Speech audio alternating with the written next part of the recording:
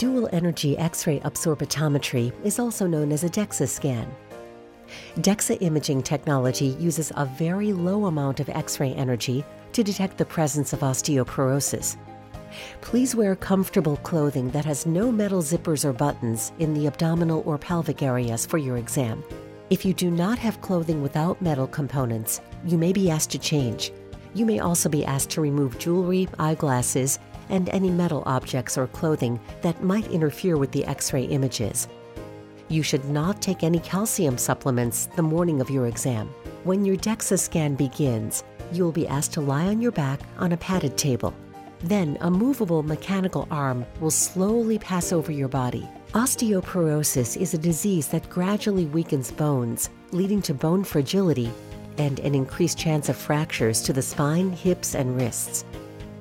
Images of the lower spine and hips are most often used in checking for osteoporosis. If you have recently undergone a barium study of any kind, you should wait at least 14 days before a DEXA scan is performed.